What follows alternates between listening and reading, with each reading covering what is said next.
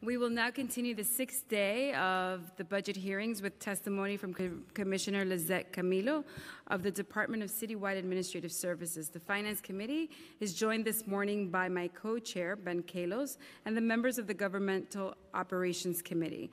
I want to acknowledge the members of the committee. We have Lori Cumbo with us, Councilmember Cumbo, and other members will be joining us throughout the hearing. In the interest of time, I will forego an opening statement and turn it over to my co-chair to deliver his opening remarks. I will now turn it over to Chair Kallos, who then will swear you in, Commissioner. Right after, our council will swear you in, and then you may begin. Good afternoon and welcome to this hearing of the Committee on Governmental Operations for the fiscal year 2018 executive budget held jointly with the Committee on Finance. I'd like to thank our co-chair, Jalissa Ferris-Copeland of the Finance Committee, for her leadership and day 6. I'm Ben Kallos. I'm chair of the Committee on Governmental Operations. As always, you can tweet me at Ben Kallos. I encourage anyone watching who cares about how the city is spending $84.9 billion to tweet me with questions for agencies, and I'll do my best to ask them. During today's fiscal year 2018 executive budget proceeding, we'll be hearing from the Law Department, the Board of Elections, the Campaign Finance Board, and the Department of Citywide Administrative Services, DCAS.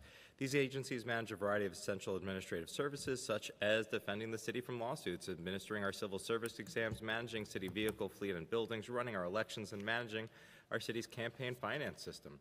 As always, governmental operations is focused on ensuring that the city is running as effectively and cost efficiently as possible while still providing our citizens with the highest quality services. With this goal in mind, we will be discussing such issues as the reduction of the city's legal bills, the optimal use of city's properties, and ensuring that voters have access to the poll site, poll worker language interpreters, and accessibility ramps at voting sites. I'd like to thank Zach, who is our Zach Harris, who is our new committee finance analyst, as well as Brad Reed, our committee counsel, and John Russell, our unit head. And also, we will acknowledge council members as they join us from the committee. And I'd like to remind members that since we have a lot of questions, we're asking for first round Q&A limited to 5 minutes and 3 minutes in the second round for any subsequent round if we have after that. I'll now ask that we swear our witnesses in if we have. We have our committee counsel. Great. Do you affirm to tell the truth, the whole truth, and nothing but the truth in your testimony before the committee today and to respond honestly to council member questions? I do. Good afternoon, Chair Ferreras-Copeland, Chair Kallos, and committee members. I am Lizette Camilo, Commissioner of the Department of Citywide Administrative Services, and I'm joined by members of my executive team to discuss the planned expenditures and revenues for FY18, as well as highlights of the DCAS capital plan. The Mayor's FY18 executive budget supports our agency's goal of being an accessible, accountable support agency, delivering essential services and expertise for city agencies, city employees, and the public. Each day, we provide resources that enable our clients to further the administration's vision for a more sustainable, resilient, and equitable city. This budget builds on our agency's accomplishments over the last year and will support our major priorities this year, including more efficient administration of civil service tests, the deployment of a space management initiative, increased MWBE utilization, and further reduction of greenhouse gas emissions in city-owned buildings. This budget also enables DCAS to continue the acceleration of the city's Clean Fleet Initiative and funds important safety fleet initiatives as part of Vision Zero. I'd like to take this opportunity to provide updates for some of the projects highlighted in my preliminary FY18 budget testimony, as well as talk about some of our new initiatives. DCAS continues to work on compliance with the New York State Civil Service Law to reduce provisional employees. Key to these efforts is the administration of civil service examinations in a more efficient manner.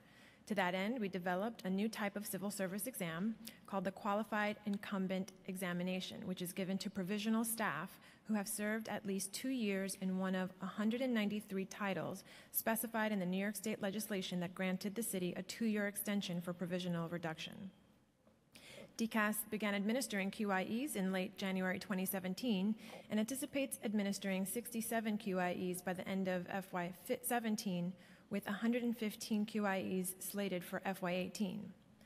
In addition to the QIEs, DCAS is projecting to administer conventional civil service examinations for another 75 titles in FY18 to ensure that we are providing city agencies with pools of qualified candidates to fill critical city positions. DCAS continues to lead the way in providing training on diversity and inclusion and equal employment opportunity rights to city employees. For FY17 to date, we have provided classroom and computer-based training to over 16,000 employees, and we're on track to meet our FY17 training goal of approximately 20,000 employees. In the remaining months of this fiscal year, we are focused on deploying online transgender inclusion training. For FY18, DCAS plans to train an additional 20,000 employees. DCAS continues to work on maximizing MWBE vendor participation by conducting outreach and ensuring that MWBEs are included as a normal part of the agency's purchasing culture. In fact, this fiscal year, we have hosted more than 15 events, and we plan to continue this work in the upcoming year. These events are an important way to communicate with businesses and are part of the reason why DCAS continues to see growth in the number of contracts we are awarding to MWBE firms. In this fiscal year, we have awarded approximately $20 million in contracts to MWBE firms and are on pace to exceed the dollars we awarded in FY16. DCAS is working to make the largest municipal fleet the safest and most sustainable. Our fleet team is leading the implementation of the NYC Clean Fleet Initiative to add 2,000 electric vehicles to the city's fleet by 2025 and to reduce transportation greenhouse gas emissions by 50%. We are happy to report that we are ahead of schedule, and we will reach over 1,000 on-road electric vehicles by the end of the summer. We expect to reach at least 1,250 EVs by the end of fiscal year 18. DCAS is working with the first deputy mayor and the OMB director to implement a new citywide office space management initiative. The goal is to maximize the use of all city-owned and private leased space currently occupied by city agencies. Any new request for additional space will be evaluated to determine if there are opportunities to maximize that agency's existing space or utilize the city's own portfolio before entering into any new leases. The maximization of the use of space is also expected to reduce the citywide cost for leasing space by $3 million, which is incorporated into DCAS's FY18 budget, along with an additional citywide reduction of $10 million in FY19. DCAS is ramping up the rate of installation of clean energy technologies within the city. DCAS estimates that it will initiate 17 megawatts of solar power clean distributed generation projects this calendar year, which is almost double what we have installed to date.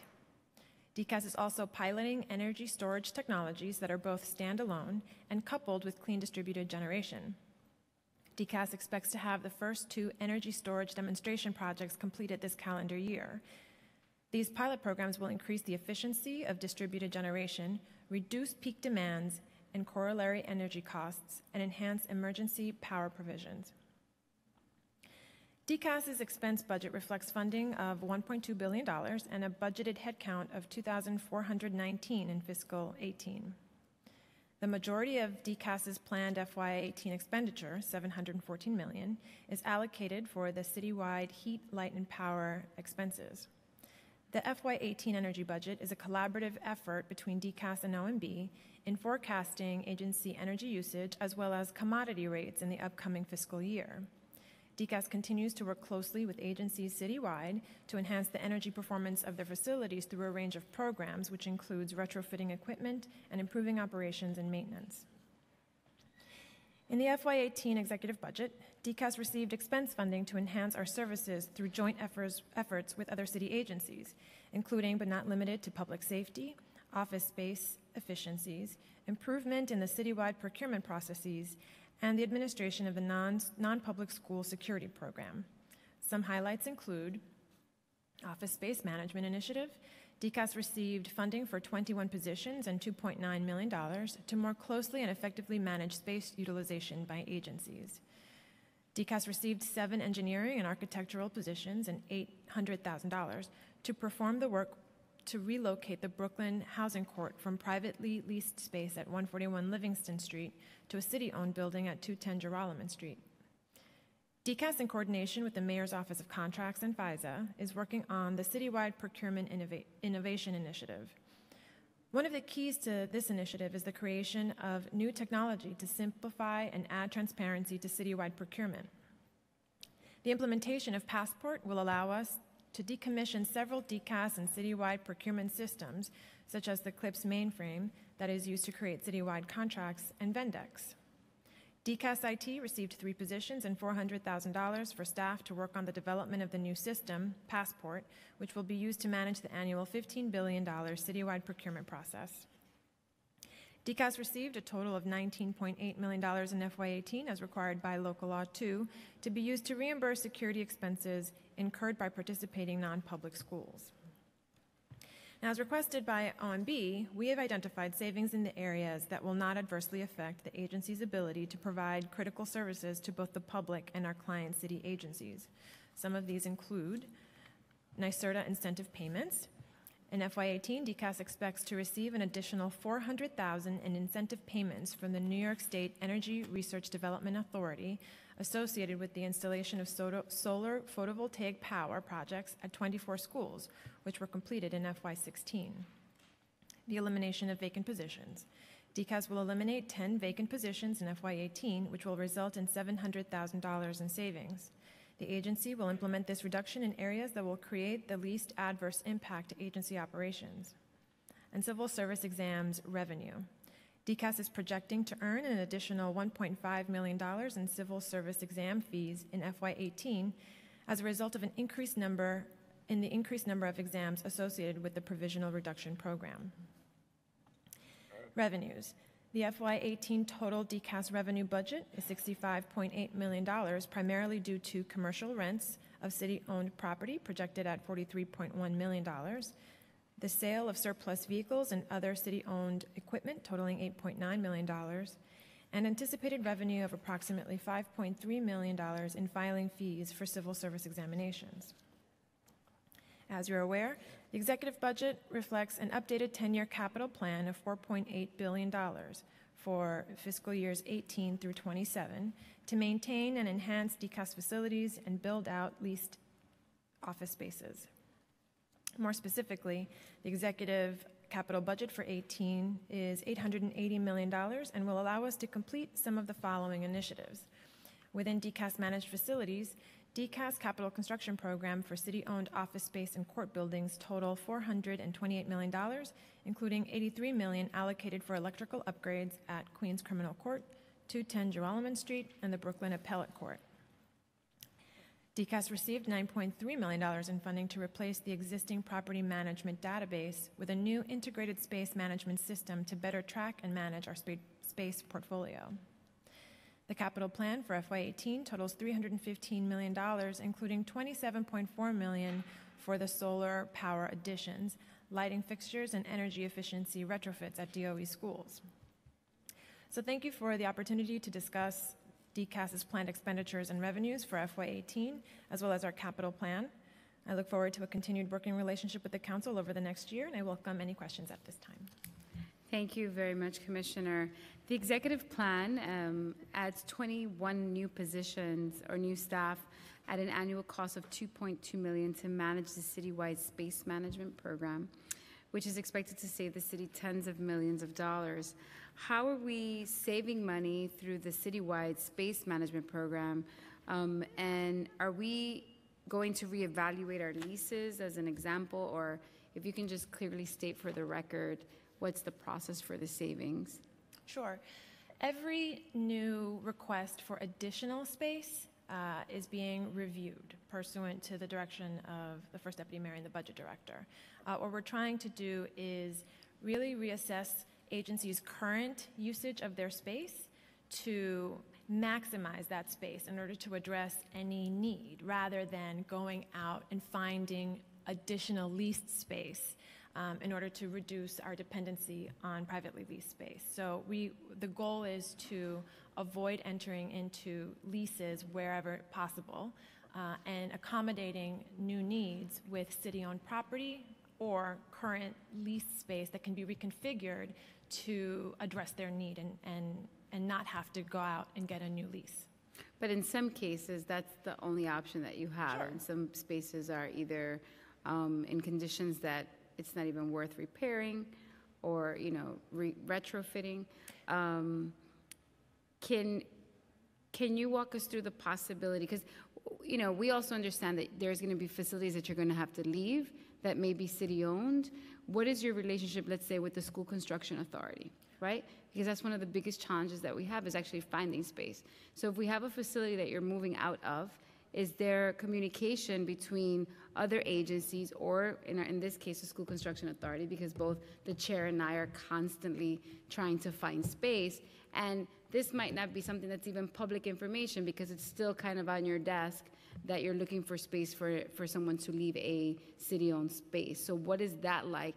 And also, I guess, I wanted to more clearly understand why 21 staff members, why not 15 or why not 30? Why this number? What will they be doing to exactly deliver on this $2.2 million cost to potentially give these millions of dollars of savings?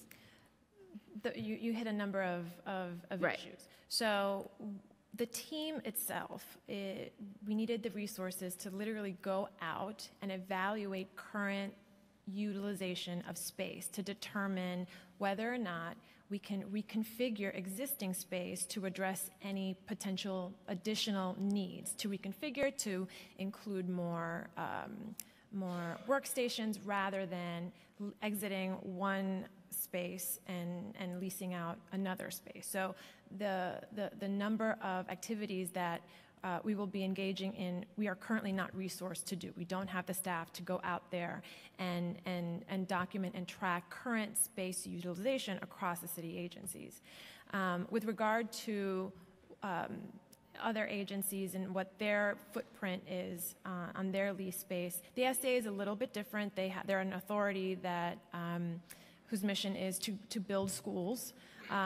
We are really talking about office space, so we will certainly reach out to see if there's any possibility for collaboration and accommodation of office space. But currently, the approach would be to have a much more comprehensive program of keeping track of all of the current used city space, leased out space, and see how they're currently being utilized in order to make better informed decisions on how to accommodate new requests. So these 21 positions are, what is the expertise that you need to do this job that you're asking them to do? So we have a number of architects that we're bringing on to help with assessments, client space managers to be able to have a holistic view of the request and get a better understanding of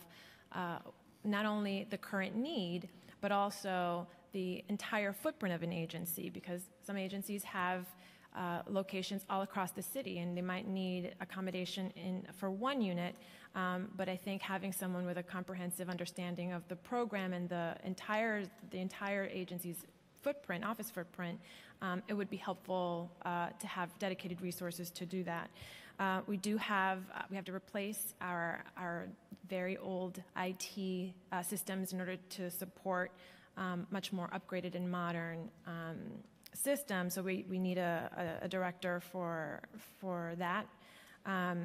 We have real property managers, architects. We have an AutoCAD technician, an electrical and a mechanical engineer, because we're going to need people to go out there and evaluate the structures and the mechanics of the spaces in order to recommend changes. So it is a program developed soup to nuts, from evaluating to reconfiguring to looking at the space physically, keeping track of it, and making recommendations across the city footprint. So how will you measure its success, right? Because right now it's hundreds of millions or tens of millions of dollars.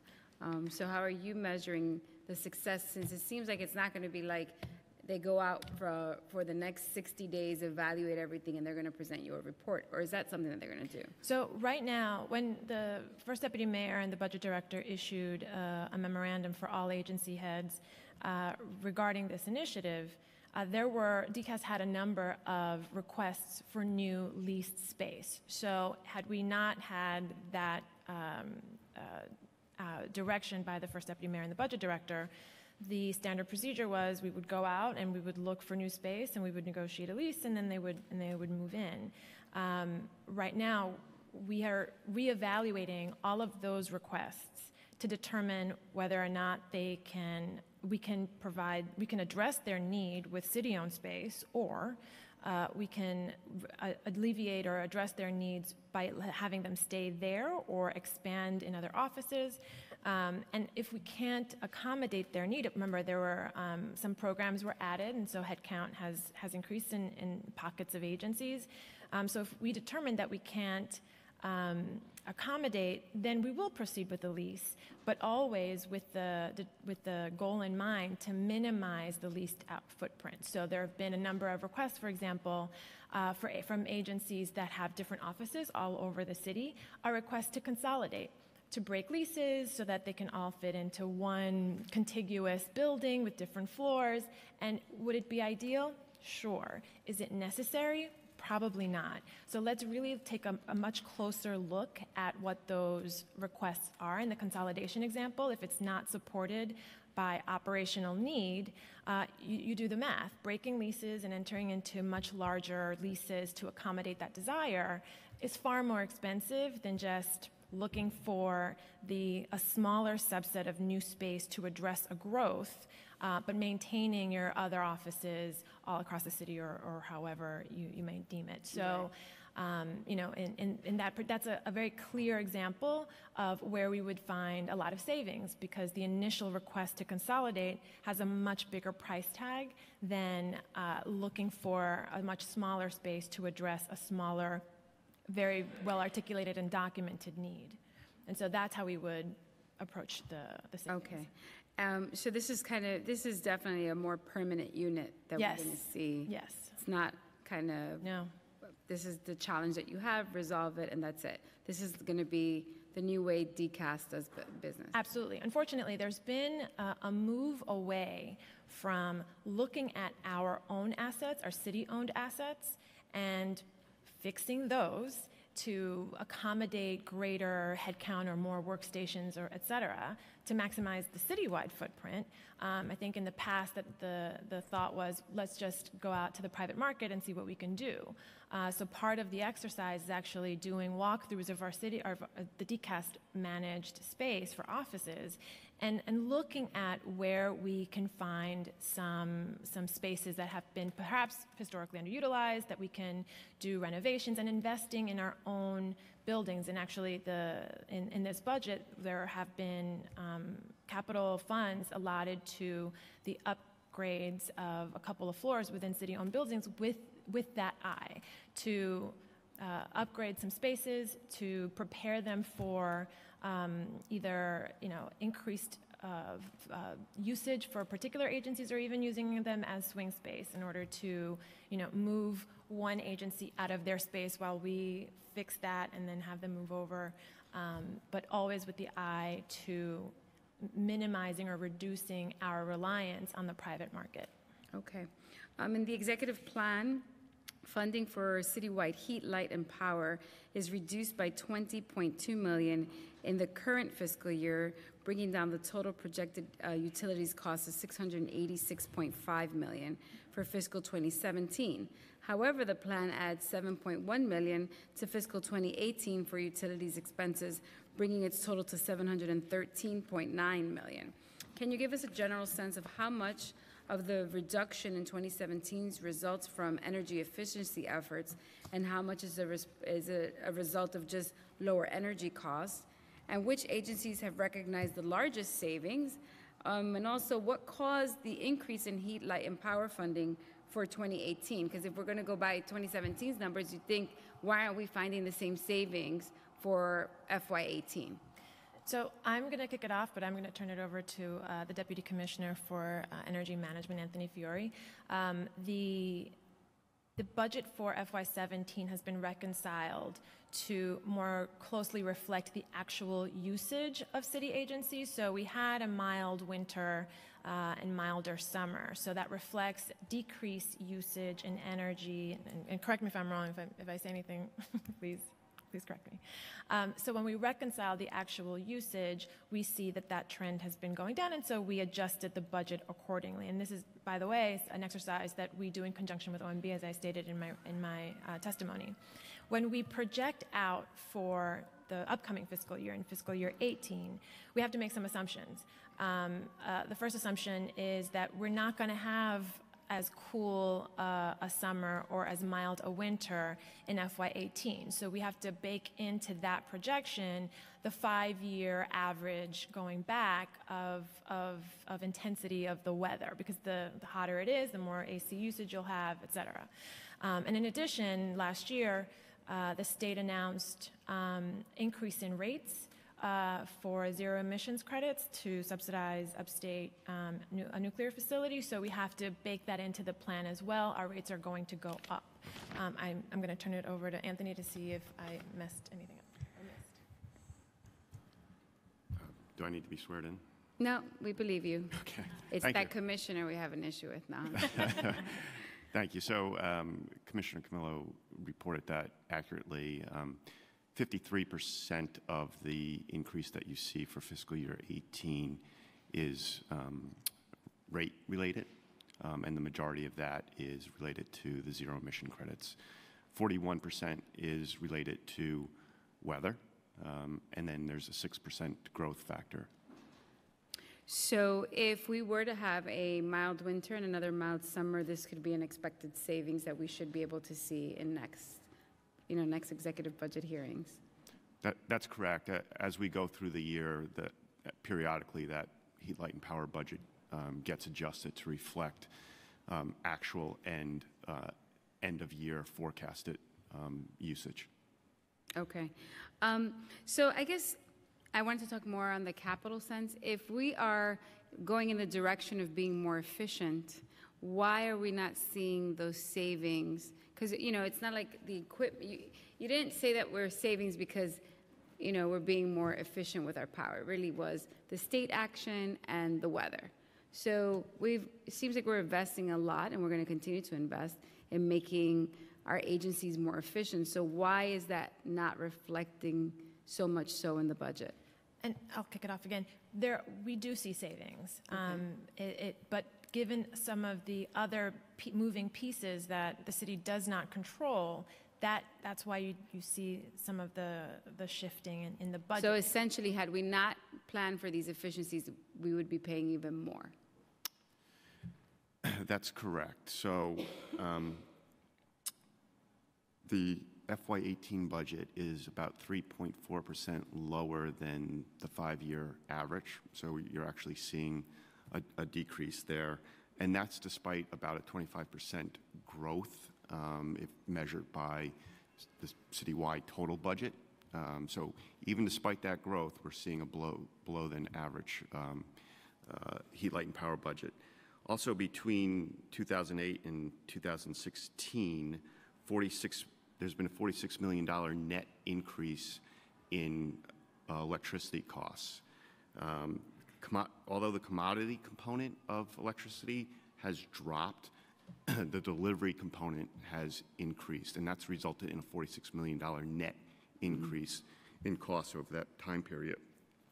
At the same time, the portion of your bill that relates to the commodity has dropped from 70% to less than half, and the portion that's represented by delivery has increased from a third to over a half. So that's a big change in not only the rates, but then how the rates are proportioned on your bill. Also, I think that's talking about the dollars, and if we look at actual consumption, as the commissioner mentioned, we do see a change. So baked into the FY18 heat, light, and power budget is a $5 million reduction due to energy efficiency projects that we're forecasting.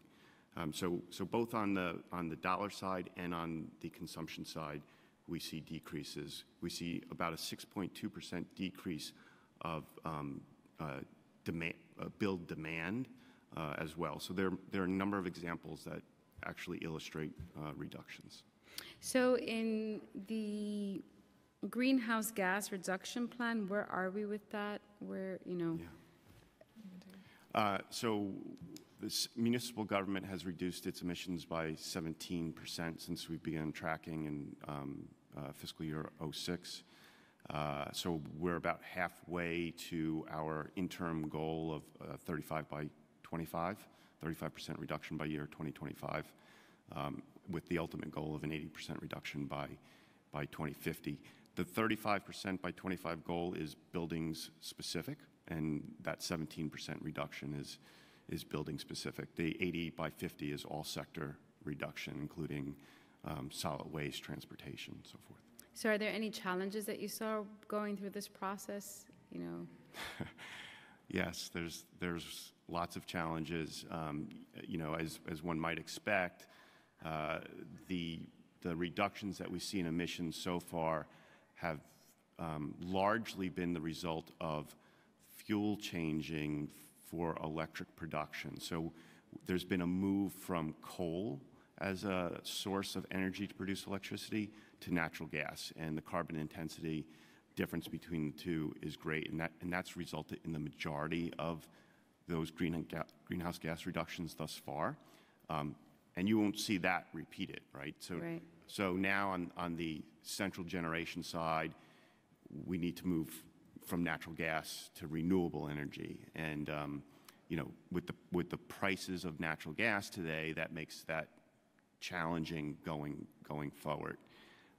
Also on the project side, we've hit the low-hanging fruit to begin with, right? And so as we make these investments and we measure the performance of our investments, that's going to get more and more difficult as we go forward to get at deeper retrofits. So moving from replacing incandescent lights with LED lights, low-hanging fruit, good for your dollar per ton avoided metric, but then as you move into building envelopes, that gets very expensive.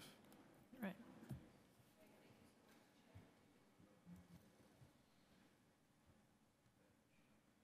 And we've been joined by Councilmember Rosenthal, Majority Leader Van Bramer, Councilmember Minority Leader Matteo, and Councilmember Cumbo. Thank you, Co-Chair Ferreras Copeland.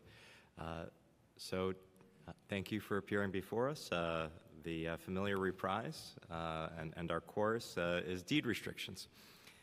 So what is the status of deed modification requests since the preliminary budget? Have any been added, any removed, or any progressed? So we have not received any additional inquiries regarding specific projects or specific requests. Two of the projects or the requests have gotten to the point where the applicants have submitted all of the information required to kick off formally the requirements of local law, law that was passed, Local Law 176. So two projects have advanced to formal review. What are the two projects? One is at Rutland Avenue for the Faith Gospel Assembly Baptist Church, and another one is in Bedford Avenue in Brooklyn by someone named Alfred Oyewole. Do you mind reiterating and/or spelling out the name? Not at all. Alfred Oyewole, Owyewole. And what are the restrictions that are being lifted?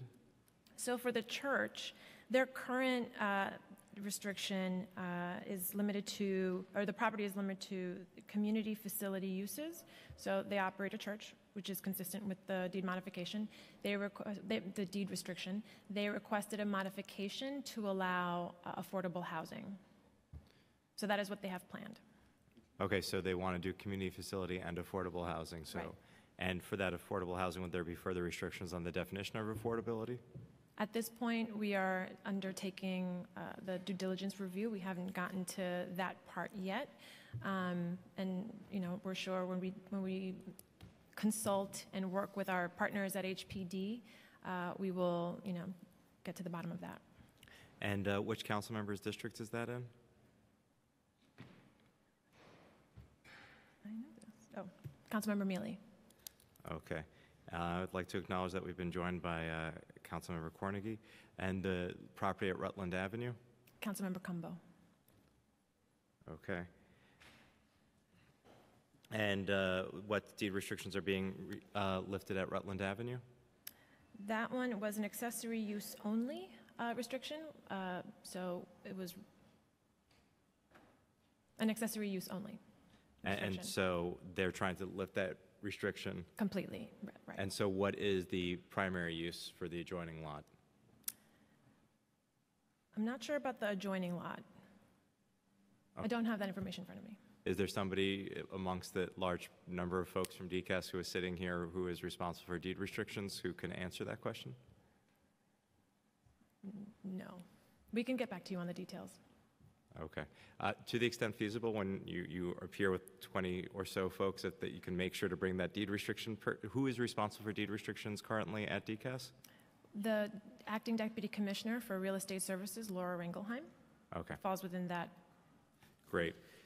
And I guess, does the fact that it started the process mean that DCAS approves this, or at what point does the city decide whether or not it's a good project to even move forward with?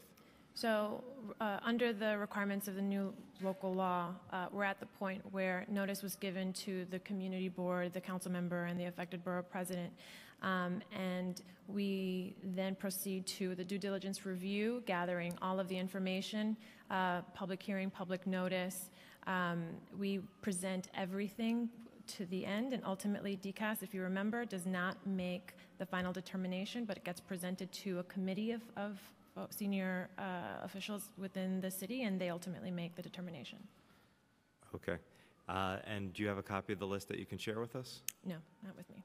Okay, so it's this, but it's It's the same, it was in the other listing that Okay. we provided last time. And so I know I have colleagues who are going to ask follow-up questions on that.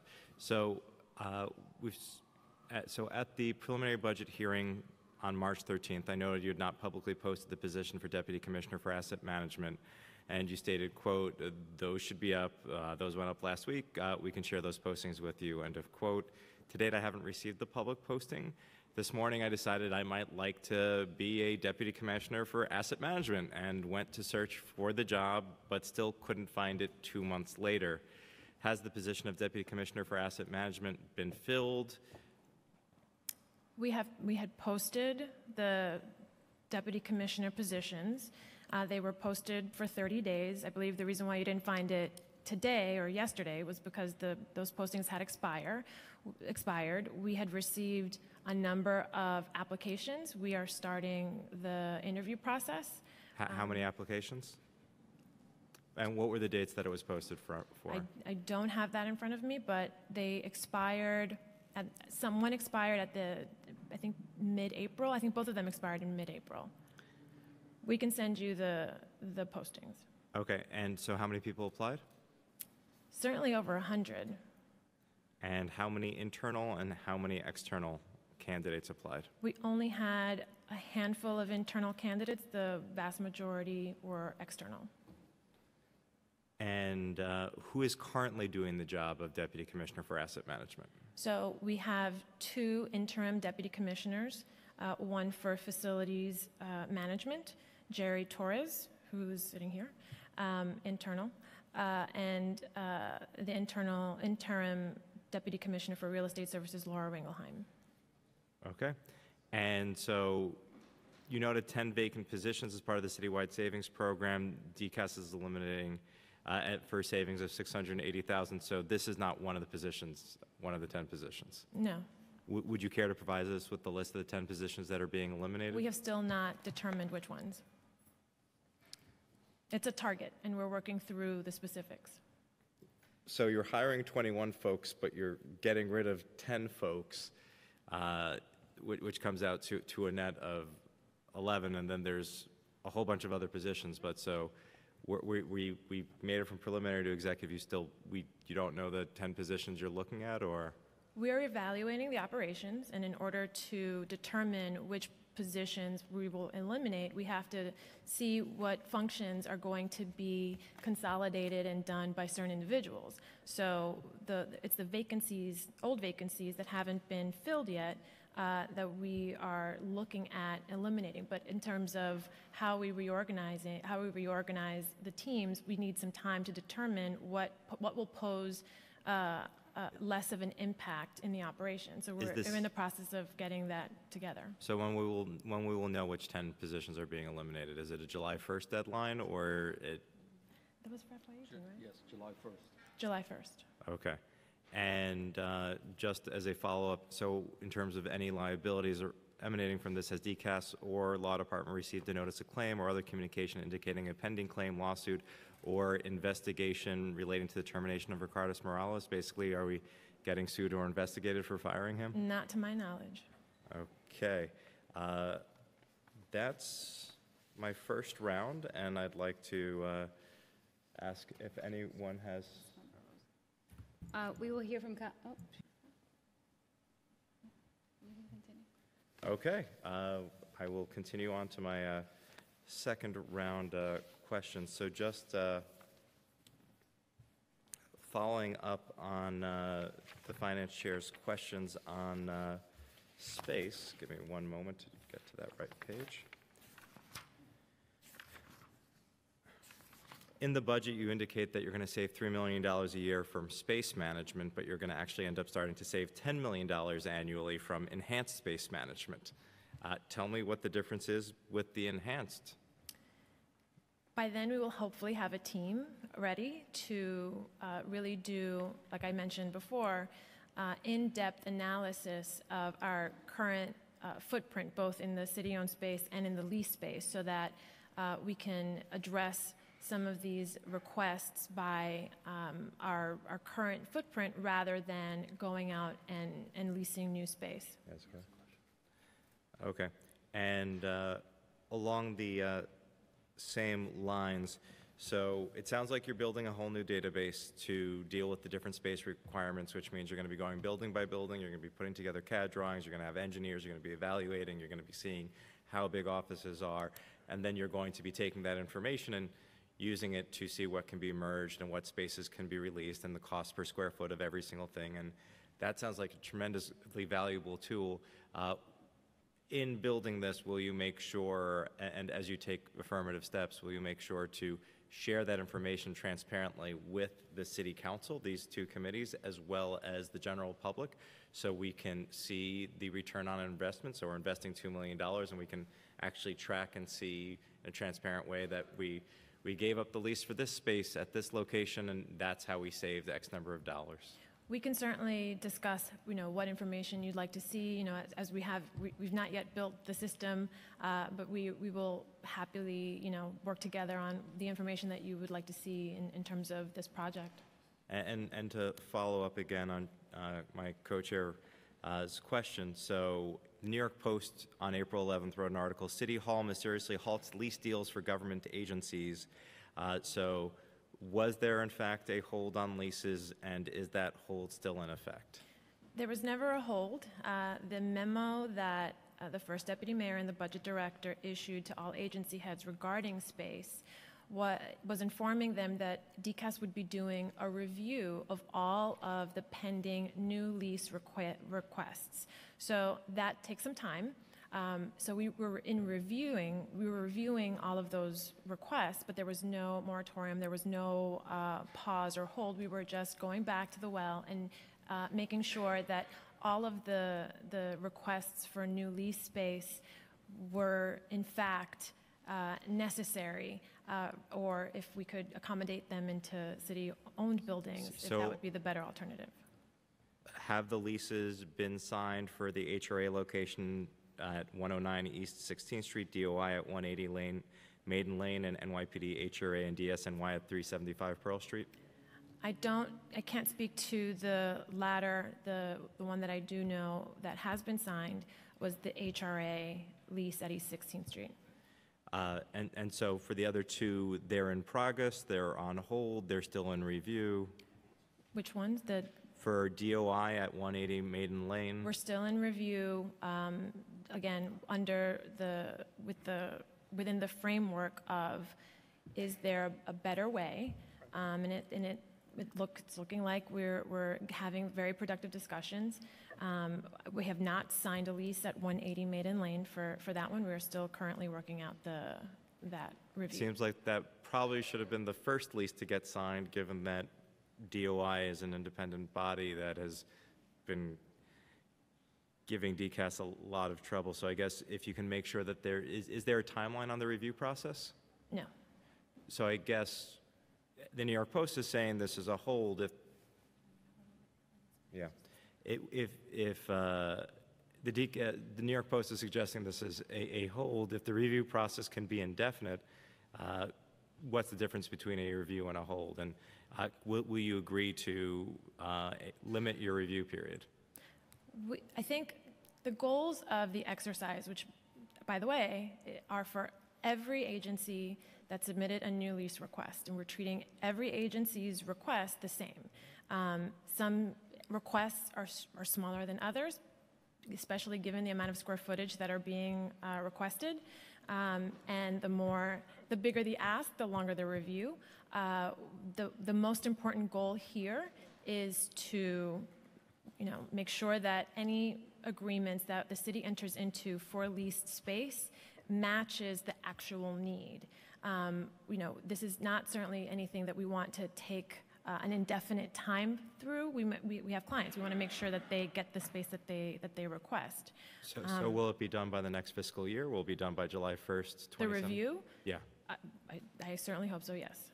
And then the New York Post cited a, quote, whopping price, end of quote, of $76.83 per square foot for the century-old building in the Village, while last month Real Deal found Midtown Class A market price of $75.78 per square foot. Why was the city paying so far above market rate, and what did you end up paying per square foot on that HRA site? I don't have that number, but what I will say is that that article did not report complete information. It gets a little, I don't want to get too inside baseball here, but there are a lot of factors relating to this deal which we would be happy to walk you through. But that particular article focused on dollar per square foot based on one type of method to measure space versus another one that both are industry recognized. So they were not comparing apples to apples in that scenario. Like I mentioned, we'd be happy to walk you through. Are there any additional properties in review beyond the ones listed in the New York Post article? Absolutely. Property meaning So are there all the similar requests? leases? Every new request for additional space is being reviewed. Will you provide us with that list? Sure. Great. I'd like to ask Councilmember Helen Rosenthal, followed by Councilmember Cornegie, and we've been joined by Councilmember Joe Borelli. Thank you so much, Chair. Good to see you, Commissioner. Good to see you. A couple of quick contracts questions. Actually, first about prevailing wage. There's an increase in the budget this year for prevailing wages. Do you know what that references? So my understanding is that when the Comptroller's Office changes the schedule and increases the prevailing wage schedule, we would have to do the same for our workers or our contractors. So what are the contracts where we pay prevailing wage? Can you drill down a little bit more on those details? So I know... Are these, yeah. So we have a number of services contracts. Fire safety is one of them. I know security guards as well. Those are all, I think it's 230 schedule, all of which require the payment of prevailing wage. Okay. Actually, if you could send over a few more details on that, I'd appreciate it. The different types of contracts is what I'm interested in, where you give the prevailing wage increases. That would be helpful. And then for maintaining the court buildings, is that something that you contract out for as well, the cleaning service? No, those are full DCAS employees. Okay. And what's the total cost for maintaining the courts? We have that. 45 million. 45 million? 45 million? And what portion of that gets reimbursed from the state? 100%. Yeah, 100 for cleaners, 100%. Okay, so it's 45 million total. And are they all cleaners? So 100%, that 45 million you get reimbursed from the state? Hi. There's a breakdown. It depends on the category of expense. So yes, as the commissioner said, we get reimbursed 100% of all the cleaners allocated to court space. We also get 100% reimbursement on cleaning supplies for the court facilities. There's a 25% reimbursement for all HVAC and trades titles. We also do the reimbursement on behalf of the DSNY for trash collections. What percentage on DSNY? The trash collections. 100% we get 100%, or 25? 100%. And we also get reimbursement for capital expenditures, 27% on the interest only. And this is just not particular to the city of New York. This is a statewide formula. So all municipalities throughout the state have the same reimbursement. So we're not the only ones No, absolutely who not. It's governed by... have to pay for a portion. Correct, Right. no. And given that the city is... And just, excuse me, and appellate courts, we get reimbursed 100% of all costs at appellate courts. Okay. What's our shortfall in reimbursement of the total 45 million? What is it that the state doesn't cover that the city funds are used? We'll have to get back to you on that exact number, yeah. 2 million? We should get back to you Yeah, with the we should exact get number. back We to don't you want to with guess. it, yeah. Do we have any control over the courts, given that we put some city funds into it? What do you mean when you say control? I don't know, information that we get. I wonder why there's a carve-out for HVAC. My belief that framework is the state law, right? Right, correct. Right. But I'm just wondering why. Yeah, no. Inherited it. Inherited, and we're responsible through the court law, through the law, to provide facilities for court usage throughout the 5 boroughs. It's a mandate that we have no choice. Are they prompt payers? Absolutely. So within the same year, you're showing the expense and the revenue? Correct. Sometimes it's dependent on us to submit the claim. Yep. We do it on a quarterly basis, but once the claim is submitted, obviously they have their due diligence on the review of the claim, but soon thereafter the reimbursement occurs. So are you up to date? Do you invoice, is it scheduled to invoice every quarter? Every quarter, correct. It depends on what is going on within the office in terms of availability. We can get back to you as to what was the last claim that was submitted to the courts, and yes, we could do that. Yeah, I'd be interested in knowing the timing. 46 million is a lot. Thank you very much. Thank you, Chair Kallos. Good afternoon, Commissioner. So I chair the Committee on Small Business, and I'm a little concerned. I am inundated with small businesses who are registering complaints about escalating rents and leases fees in the City of New York. And I understand that part of DCAS's portfolio contains commercial spaces available. Is there any reason that we couldn't look at the renewal of those leases at under market rates as we are the city, and we're finding mom and pops being forced out at a regular basis because of free market rents, commercial free market rents?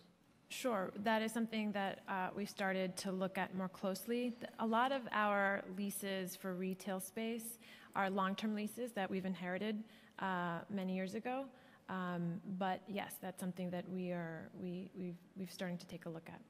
So I would really be grateful if my office could be in on that, because we're really trying to make sure that we keep the fabric of the city of New York what it's been, which has been, based on the culture of mom and pop businesses operating in every single borough, in every single community, and they're finding it incredibly difficult to do that. And as a city, I'd like to think that we could be creative, especially in properties that we have purview over. So I'd really like to work with you on looking at a formula that works. Absolutely. We do actually, have leases with smaller businesses, and we do have good relationships with them, and we consider their size when we set the rates. Right. So, but for the bulk of your lease agreements, they're still at market rate, correct? Depending on when they were set.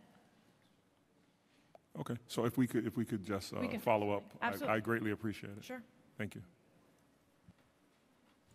And just to follow up on our small business chair's request, in other cities, other states, other countries I've been to, they've had startup competitions for folks who wanted to go from being street vendor to having a small brick and mortar, or from the home kitchen and bake sale type situation. And in terms of, as you know, I've done tech entrepreneur stuff, but when it comes to the challenges of the brick and mortar small business, having the type of space where people can engage in short-term businesses where they have a 6-month, 1-year, 2-year lease to get their feet on the ground, raise capital, raise money without having to lose everything if they don't actually succeed, but having that pre-built space is that something you'd be interested in? I'd love to explore what that looks like, and see if it would fit into our portfolio. Okay. So I'm going to go into what I had planned for round 2. I'd like to invite my favorite Deputy Commissioner, Dawn Pinnock. And the Chair for Civil Service and Labor, Danique Miller, could not be here, but this is something that he and I have been focused on since our election and since becoming in 2014. We've held 2 hearings on this, and according to the Provisional Reduction Plan released in October 2014, we had 22,939 provisional employees. The goal in that plan was to reduce that number by 8,666 by the end of 2016. And as a science fiction author, Douglas Adams, once said, "I love the sound, the whooshing sound deadlines make as they fly by." And so despite early progress, this didn't happen, and as your quarterly report of March 31st, 2017 indicates, we are now at 23,066 provisionals, which is 127 more than when you started, which means the problem's actually gotten worse. So I guess one just big value question is, does this administration prefer civil servants and the commensurate rights that come with being a civil servant, and the exam where people have to know specific information to get in the job, which comes with long-term planning for future needs? Or is there a preference for provisionals that are at will, that do not need to have the same skills or knowledge as their peers, that can be hired based on short-term planning and short-term needs? So I would reframe that setup, how you set it up. So a couple of things. When we first started with the provisional plan, we were at 22. The factor that you raised, 22,000 or so. Not anticipated in that plan were the fact that there were going to be hires in the titles for which we were not equipped or resourced to provide exams for. So, I think that there's always, this issue is a little complicated to talk through because there are so many moving pieces. So I think this administration has shown actually a lot of commitment to the civil service system. In fact, we were funded to given more resources to increase the number of civil service exams in order to create lists to be able to appoint permanent appointments to some of the titles. So this administration very much is committed to helping us drive down those numbers. In addition to the hiring and the titles that were not anticipated before, is that government has grown, right? We've been hiring more, and again, when we set up the target in the initial plan, that was not factored in, because if you actually look at all of the provisionals, and we call that where we addressed provisionals, where we issued lists and permanent appointments were made, we actually addressed over 10,000 provisional employees during the course of the plan. Unfortunately, hiring increased in titles that DCAS did not have the resources to administer exams for. What I'm happy to announce is that as of April 30th, the number of provisionals has decreased to 22,666. And if you look at the end of November of 2016, where unfortunately there was an increase and we were at 23,894. So in a few months, you are seeing a downward trend in this. We anticipate that going forward with the continued administration of the qualified incumbent exams and all of the other conventional exams that we're going to administer both in the rest of this fiscal year and the upcoming fiscal year, we expect to see those numbers go down. We're investing, just a note, and I think I've talked about this issue in the previous, in the preliminary testimony. We also were funded to upgrade our IT systems in order to make civil service much more user-friendly to New Yorkers, in order to not only develop and administer exams more quickly for us, but to improve the customer service experience for New York City residents to take and avail themselves of city employment opportunities. So all of that put together, and I'll turn to Dawn to have her fill anything that I missed, demonstrates a significant commitment by this administration to help us administer the city civil service system. Dawn, did I miss anything? No, you didn't miss anything. Good afternoon. The only thing that I would add... Hold on. We're just going to swear you in. He doesn't believe me. Do you affirm to tell the truth, the whole truth, and nothing but the truth in your testimony before the committee today, and to respond honestly to council member questions? Yes, I do. I do. The only thing that I would add is just a clarification. I know when you asked about this administration's commitment, and you mentioned that someone who obtains permanent status, the fact that through an examination, we can clarify that they are qualified to perform that work. We actually conduct the same review for anyone who serves provisionally. There is a process by which we review the qualifications, ensuring that people are in the appropriate titles and that they have the education and experience. So whether they're provisional or actually take an exam, their qualifications are vetted. So the provisionals take an exam? Well, provisional serving in a competitive exam, either they're slated to take an exam when it's on our schedule, or, I mean, they're just pretty much awaiting to take an examination. Our provisionals serve in competitive titles.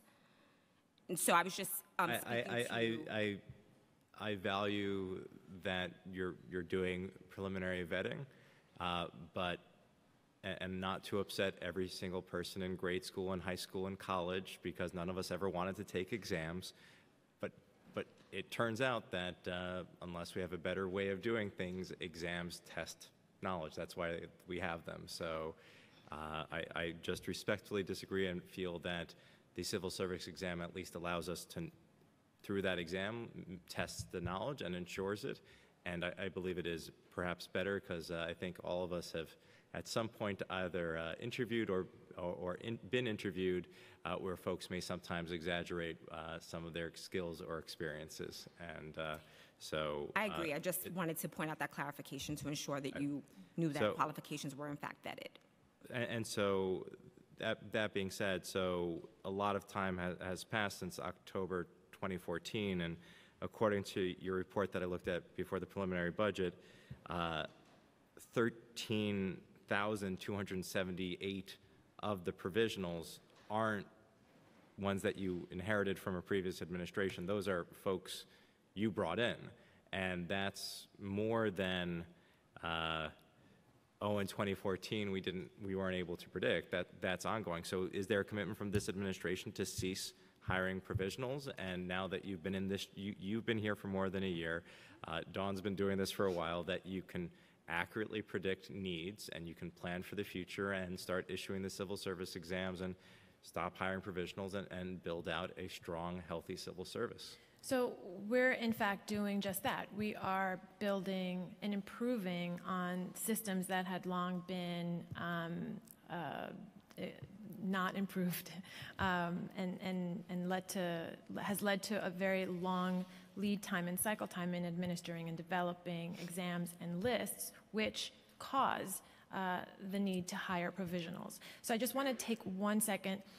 If we determine that we will no longer hire provisionals, and DCAS has not been able to administer a test for a particular title, the net result is that agencies won't be able to hire people to do the things that serve New Yorkers. So I think what we're striving to balance is the operational needs of agencies to fulfill their mission, while, like I've been talking about, developing a much more robust civil service IT platform in order to administer an increased number of exams.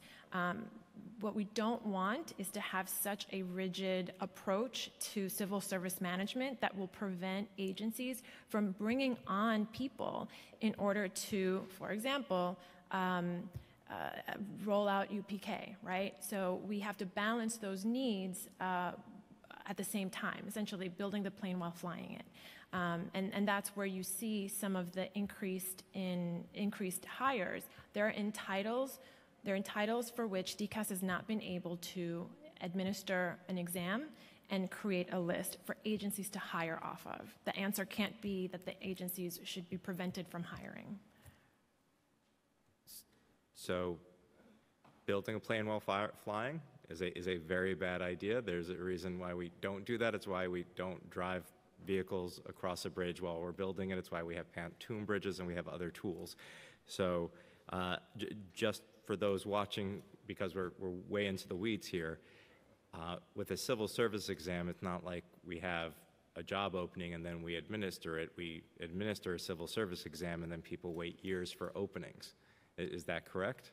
For certain titles, depending on the need for the agencies to hire and the amount of people that sign up for and take the exam and how many people appear on a list, it may take more than 1 year, 2 years to get through the entire list to fill those vacancies. So there's these. So you as DCAS can start administering exams for places that you can predict, and where you can predict the need. And so happens as a city, we can start going from planning a year ahead of time to planning for tomorrow to planning a year ahead of time. And if we do that, you can actually do the exams, ask people to sign up, and have a list waiting for those new hiring needs. And that's what we're doing now. We have 800 competitive titles that we would, in best case scenario, where we were fully funded in order to do just that, we would have to essentially administer 800 tests a year. We have not been able to do that type of volume. With every year. How much money do you need to do that? I don't have that calculation. With every year that we have started, I guess since 2014, we have increased the number of exams we've given per every fiscal year. And in the last fiscal year, correct me if I'm wrong, Don, it was the highest number of exams that DCAS had ever administered, I believe. So I guess you've done some great work in terms of computer testing and automated testing, much like in the private sector. You don't have to wait to sit for the GMAT or the GRE. You just show up at a testing center, take it when you feel like it, and that's becoming more and more the standard. Similarly, in construction, you just go take your OSHA. Can I get a commitment that you're not hiring another 13,000 people or as provisionals, or that what's your goal, and how much money do you need so you can do things the right way, as both of us agree, so that you have the 800 exams ready, that you can have the lists ready, and that we don't have to go through the provisional route? What I can commit is what we've been doing. We will deliver automated IT system that will help us administer more exams in a quicker fashion to be able to turn out civil service lists as quickly as possible to provide those that pool of candidates to agencies. I can't quantify how many titles that we're going to have to deliver that. We don't have the system yet. We're currently building that out. As an oversight body, it's hard to do oversight and hold anyone accountable if they're not setting concrete goals. More is great, but your agency has failed at more. Your agency is in worse shape now than when it started. So it would be helpful to have, and I think we will demand, and you will get a letter from us demanding so from myself and the Finance Committee, specific metrics for how many of the exams are currently can be automated and computerized, how many can you get computerized and automated, and what remains, and then specific understanding of why. Is that information you're comfortable sharing? What we can do is we can share with you our FY 17 and 18 exam schedule that will lay out what we're doing. What I would like to say is I would like to disagree with your characterization that we're failing. As I mentioned, our provisional numbers are going down, especially since the new plan has come into place where we've been working on multiple paths to make sure that we're getting some success. It's hard. We want to make sure that we're balancing agency needs to hire and fulfill their missions while making sure that we're optimizing all of the resources that we have in order to administer as many exams as possible. And we're a work in progress. We will admit that, but we're working hard. Your progress is a drop of 300 provisionals over 3 years, and at that rate, it would take something like 220 years to reduce the provisionals. Well, according this to my numbers, administration will not last that long. So, according to my numbers, we've dropped more than 1,000 in 4 months, and that's progress. So in 2014, we had. Do you agree that we had 22,939 provisionals? I don't have that number in front of me. I'm Dawn? sure we did. Yes. Okay, so I get that you've been able to use the exams to try to convert people from provisionals into civil servants, but at the same time, if you're doing such rampant hiring and bringing on 13,000 people, no matter how good the work you're doing is on the back end of converting folks, it's not helping it. And the other piece is just the provisional intake is different than the civil service intake, and I feel like it's not quite fair to those who are taking the civil service exams to have to compete for fewer seats because provisionals got in and were able to take the qualified incumbent exam without having to compete. So just to clarify, no provisionals can just come in and take a qualified incumbent exam. They would have to be serving in that title for 2 years. And that concession and that law that was passed was supported by all of our partners in labor because they recognize that if someone has been hired to do the job and has been doing it successfully for a long time, that they have proven with their ability to do the job that they can do the job. And if I can just underscore the comments regarding our failure. I think it really depends on what lens you view failure, because in 2014, it was a very different time. The level of investment in automation, that was something that did not exist for us. The investment in additional staff, that did not exist for us. And so provisional reduction, it is extremely important. We understand what our obligations are, but there are other aspects of civil service for the City of New York that needed to be addressed, and we're currently doing that. Over the next 2 fiscal years, we will be administering exams for 333 titles. That is unprecedented for DCAS, and that will afford us the opportunity to provide permanent status to those folks who've been waiting. The implementation of the qualified incumbent exam, that allows us to address 4,000 to 5,000 to provide status to 4,000 to 5,000 individuals who've been waiting because we've not had the capacity. So I think to compare 2014 to where we are now, I think that not unpeeling the onion a little bit does us a disservice. So I just wanted to clarify some of those points. Look forward to working with you. I'm going to move on to your capital budget.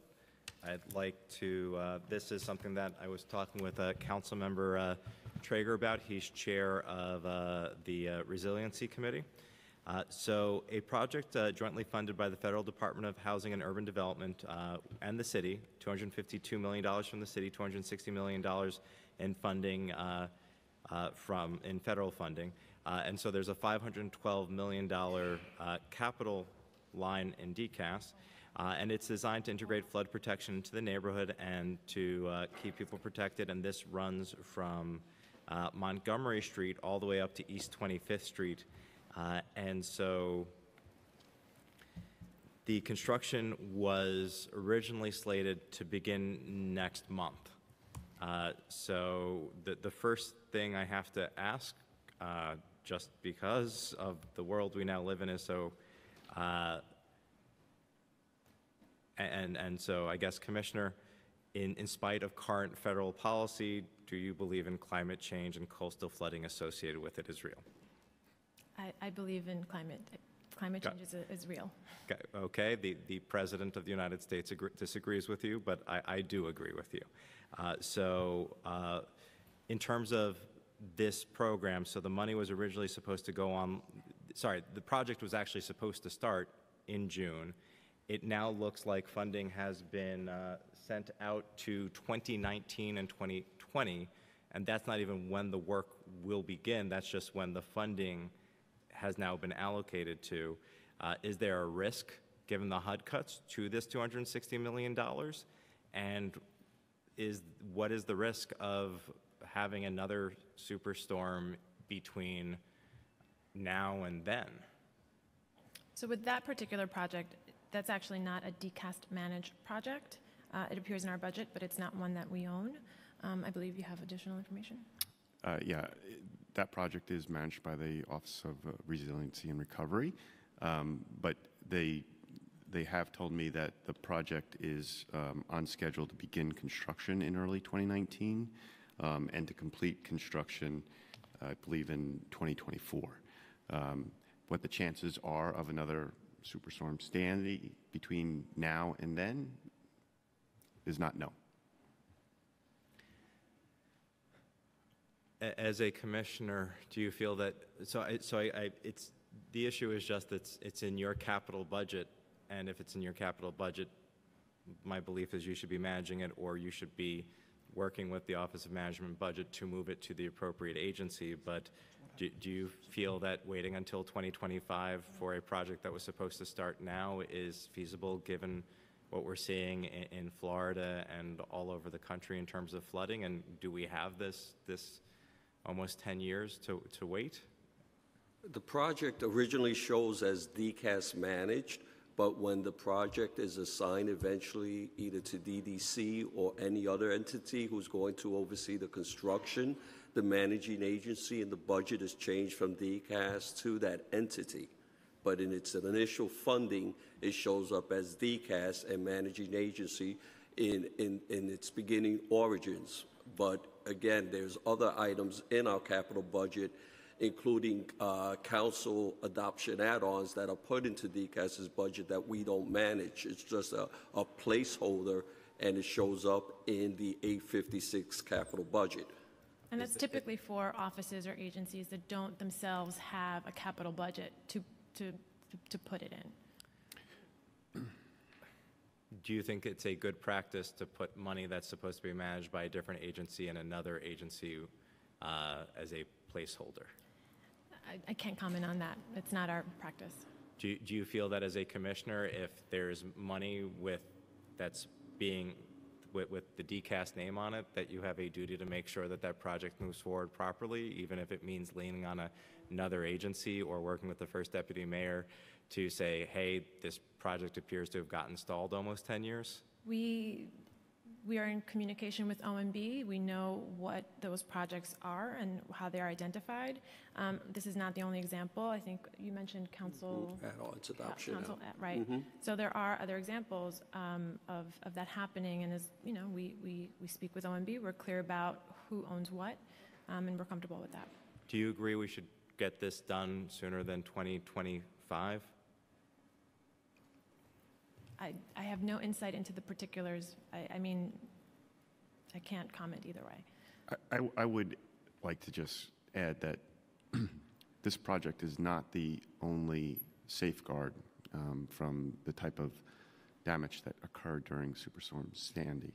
There have been other measures that have been put in place. Con Ed has spent over $1 billion in hardening their infrastructure. There are other measures that have been taken already to help mitigate any future storm event damages from storm events. Can we save this $500 million and put it somewhere else because of those other measures? No, I think you want multiple layers of defense in order to mitigate to the most practical extent possible damage from future storms related to climate change.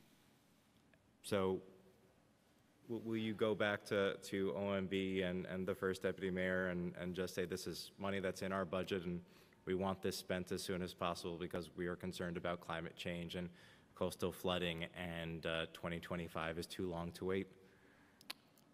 I have confidence in the team that is running this project. I know the complexities of constructing the project. One example is that there are high-tension transmission lines underground where this project needs to be built.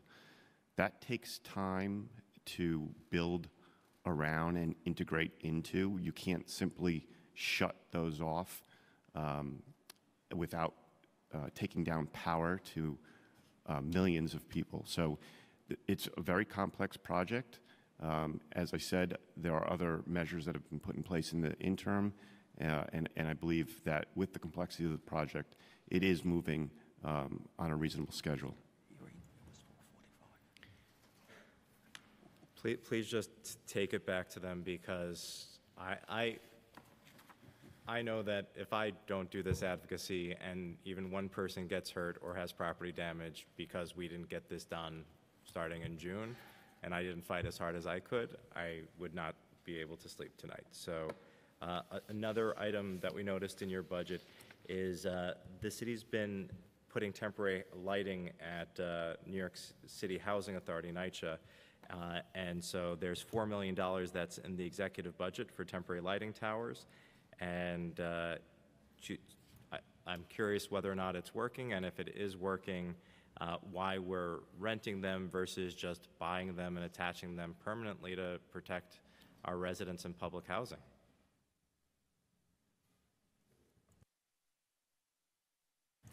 We're still in discussions to get a better idea of what the actual next steps are. So at this point, we're still in preliminary discussions of what that looks like with NYCHA. Do you know what we're getting for this $4 million and how much we're paying per? No, not yet. We don't know the details.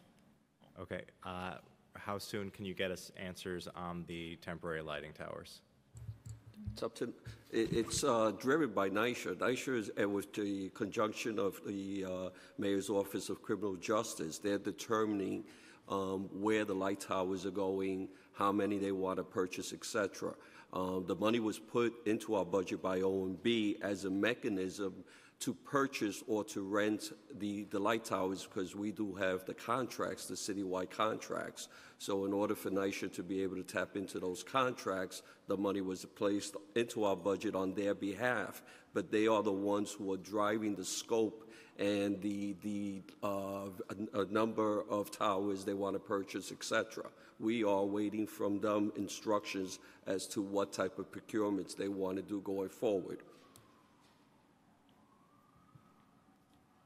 So DCAS provides a lot of technical support to agencies like Board of Standards and Appeals and agencies with whom you're dealing with leases and whatnot, and you're hoping to generate substantial cost savings. Is that correct? Mm-hmm. Yes. Is, again, very similar to what we just talked about in terms of resiliency. Is there a role for DCAS and a strong DCAS commissioner who has worked in the Mayor's Office of Contract Services and has a broader understanding to move from a more ministerial role of somebody put the money in the budget, somebody else will take it out, to saying, hey, why are we, as long as this money is moving from our budget, we have jurisdiction. If we have jurisdiction, we have to be responsible and make sure that the city is saving every single dollar. Absolutely, and we've availed ourselves, and I know that there's been preliminary discussions both with NYSHA, with the Office of Citywide Procurement, and with the Citywide Fleet Operations. So they have had discussions with us as to the type of equipment that's out there, et cetera, what may be most beneficial in terms of efficiency and in terms of, gas emissions, et cetera. So they have had those discussions, and we're waiting for them to come back to us. So we're not playing like an outside role. They have engaged us. Okay, thank you. And when the other agencies are asking why you're all of a sudden a little bit out of your lane, you can let them know it's because you don't want to have to deal with a rough budget hearing. I'd like to ask a couple of questions about fleet. Sure.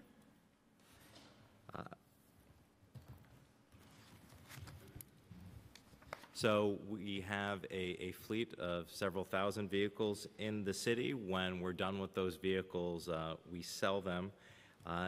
What is the average and what is the maximum age of vehicles in the city fleet? The average age of the vehicles we sell, and by the way, Keith Kerman, the Chief Fleet Officer for the city. Hold on, let's administer the oath, please. Do you affirm to tell the truth, the whole truth, and nothing but the truth in your testimony before the committee today and to respond honestly to council member questions? Yes. So just want to start with the big picture of all the vehicles and their average age and the maximum age. What's the oldest vehicle we have in our fleet? Well, we have, I believe, 1953, but that is a parade car that is used for special and ceremonial events. So, but it's still an active vehicle in the city fleet. The average age is about 7 years, but keep in mind that, across the whole fleet, but we have an incredibly diverse fleet. There are 160 types of vehicles that we're operating. You have a much more aggressive replacement plan for patrol cars for the police department, and you don't need as aggressive a replacement plan when you're talking about like a van that might be used for trades work and is really like a mobile office but may only go 10 miles a day. So it's a very diverse fleet. It's really sometimes 160 separate businesses that you're running on behalf of the city, but the average age is about 7 years. And what is the average time between purchase and retirement of a city vehicle? About 7 years? Yes. Okay. And what's the minimum time before you would consider retiring a vehicle and selling it? All right, so the core standard for the majority of non-policing vehicles is 9 years, 80,000 miles for sedans and SUVs, 10 years, 80,000 miles for pickups and vans. And that's a huge percentage of our fleet. It's 3 to 5 years for police cars. So, but going to when we actually auction, because we looked into this, because we knew you were interested in it, on average, excluding police cars, which are a kind of a little bit of a different thing, we auction at 13 years. So in truth, we're actually getting more years on average than the core standard, but a little less on miles. So it's actually, on average, 76,000 miles in 13 years. So the miles tends to be a little less than that 80,000 standard on average, but the years more. So if a vehicle hasn't gone that full 80,000 and we can still get a few years of life, that's what we're doing.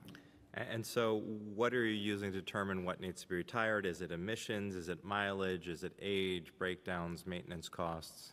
So, in the fleet manual, we actually outline all the specific requirements, and how it works is agencies propose salvage lists. There's a very specific form called the 414 form that agencies use. We then review those with each agency. The basic indicators are always age in miles or age in engine wear, because some equipment you're really not looking at odometers, you're looking at engine hours. But then you have to go case by case and look at a vehicle. So if a vehicle is in a major collision, you may auction that and sell it years early. If a vehicle is a very high profile, highly important vehicle, so say ambulances, right? We've been working to get to 5 to 6 years of replacement on ambulances, and we are very focused on investing there. Rack trucks, dump trucks, other types of equipment, if we bring those over to 12 to 15 years, we'll do just fine. So it's case by case. We sign off on every auction. in every specific vehicle.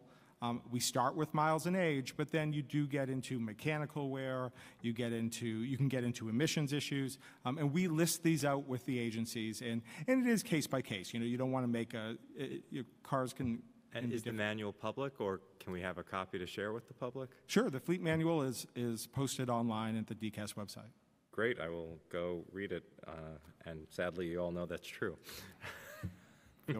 And so I sadly watch Adam Ruins Everything, where he ruins different things in my life. It's a YouTube channel.